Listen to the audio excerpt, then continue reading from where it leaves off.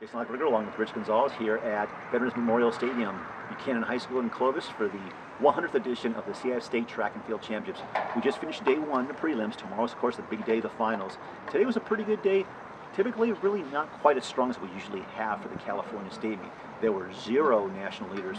We did have 5 state leaders, but I did see also pretty good matchups setting up for tomorrow and a couple of big highlights as well today.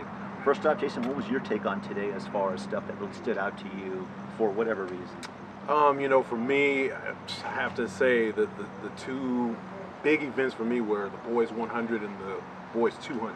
The southern section has been home to some good battles this year, and the two leaders in that, Yucaipa's Asani Hampton and Murrieta Mesa's Christian Shakir Ricks, brought their games up here and kind of gave a teaser of what we can expect for tomorrow. Asani Hampton in the 100, been kind of battling a little bit of a leg injury, but definitely looked ready to go in the 100 today.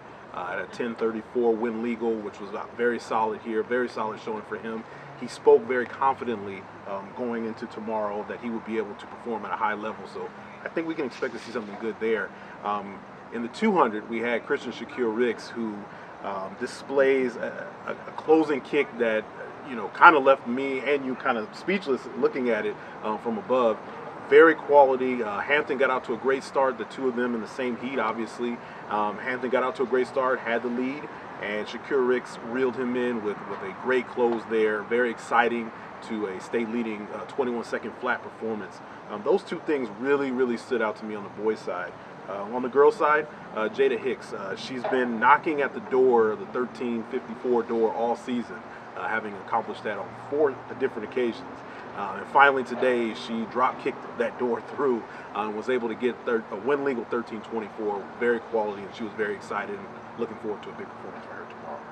Jada Hicks at 1324, number 7 all-time in California history. And that on the girls' side is probably the best event we have. You have the number of people on the all-time national list in that event and people that have actually set the national record from California in that event. So for her to move to number 7, that says a lot. In terms of the boys' race, you know, echoing what Jason said, but also looking back to tomorrow, the thing that's really interesting is, yes, Asani Hampton, 10:26 earlier this year, looked awesome. Today, 10:34, I believe it was, looked very impressive, despite the recent injury. Looks so good there, yet he almost looks like he's standing still against Christian Shakir Ricks in the 200. I can't think of a time that we had 2 guys this good in the same races where they look so different in each of these. One is dominant and one was dominant in the other. It's so incredible. The guy that really I'm more impressed by really is Christian Shakir Ricks. His top end speed, I've seen very few Californians that have that kind of a gear in something like the 200. Who comes to mind right away? The kid I saw as a sophomore, opened my eyes, was Michael Norman. We all saw what he did the year after that, and the year after that, and since then. And I see Christian Shakir Ricks, and I said, this guy's pretty special. Now that said, Asani, because he's cocky, which you want to have in a sprinter, I kind of wonder, what does he have left? And that 10:30 state record for Riley Washington could be what he has left. So that's going to be great right then and there. He's stated that his goal for tomorrow is to win the state title, and that's the #1 goal. But you know, a sprinter in the back of their mind, there's a tendency to want to do more than that, and he's been so close, and he's right there on the doorstep. I expect him to not only go for the victory, but also the record as well. Should be noted, when I talked to him also, he mentioned the state victory, but then he did mention, yeah, he'd love to have the 10:30 state record. Then he said, oh yeah, and the 10:25 Henry Thomas all-time state record. So he's thinking about it. Another thing, and we can't quite exactly quote what he said, but when he crossed the finish line flying after that 100, Asani Hampton did say this track is super fast. So he's pretty jazzed, looking forward to tomorrow. It should be pretty special. And also, if those weather conditions kind of play a good part, we definitely have an opportunity to see a chance at history tomorrow as well. For tomorrow, the state high, tomorrow the high is forecast to be 101 here at the stadium at the start of the meet. By the time we get into those later events, it's still going to be in the low 90s. Today, the forecast was a high of 93. It never materialized. In the stadium, the high was 85, which it felt better. Well, I've never quite seen conditions like this here at Buchanan's Veterans Stadium, so that's pretty cool. A couple of the other things, the other 2 things that really catch my eye for tomorrow are the 800s, both the boys and the girls. Our girl Brewer, Alyssa Brewer from California San Ramon, she's nursing an injury. She didn't quite get it done today, but it's prelims, and she's defending state champion. Kathleen McIntosh of Del Oro looking very good in that event. Yeah. Her close there in that last lap, she dropped a sub 62-second final lap there, 2:07.64, I believe, which is a new state leader and top 3 in the United States currently. Definitely opened some eyes. She's been runner-up to Alyssa the last couple of years, so I think she would have to be the person I'd look forward to kind of break through if you know, Alyssa not being able to go.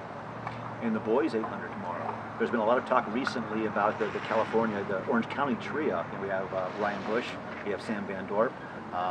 Help me out here. Brett Hickman. Brett Hickman at Mission Viejo. Just 3 great kids in recent, and a few others in the mix also. But I really think a couple of the NorCal kids are very dangerous. Jason Gomez of Westmont, and also defending champion Jay Charvet from Heritage of Brentwood. Those 2 guys, I think, are really good money, and it'll be tough to beat. One thing we should all note in the field events, a lot of times it's about just qualifying, getting through.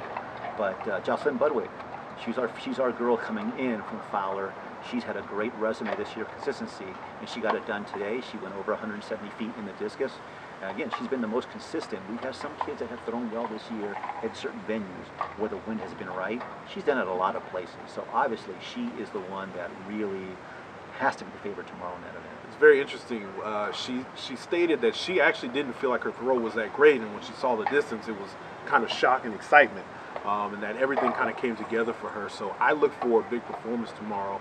We know in the shot put, she's the leader and the favorite there. If she can put together another strong performance like she did here today, could be a 2-time trip up to the top of the state meet podium tomorrow. And lastly, with the prelims, sometimes things don't go true to form and things go bad also. We had it again today. Boys 4x100, St. John Bosco, they were the #1 team in the state coming in at 40.94, 42.16. They've been nursing an injury on one of their key legs, did not advance. Carson, we saw them last year, unfortunately on the girls' side, had a bit of a meltdown on state finals day. Today, in the 4x1, they came in with a 47.01, one of the best times in the state. They did not get out either, and they also had a setback. Jonan Young in the long jump, one of the better long jumpers in the state. She finished 13th, didn't advance either, so some setbacks there. Anything else to add? I think you saw here today just how difficult it is to maintain a high level of performance throughout the season. You get here to the state meet and little nicks and injuries can affect you in a lot of different ways. So for these athletes that were able to advance it tomorrow, I think you're going to see some strong performances, and hopefully you'll see a high level meet that state meet has always been known for. Just in closing, I don't want to sound like the Debbie Downer in a sense. I've been saying quietly for the last year and a half, California is kind of not quite as strong right now. We're at a bit of a lull stage. We saw it again, no national leaders today.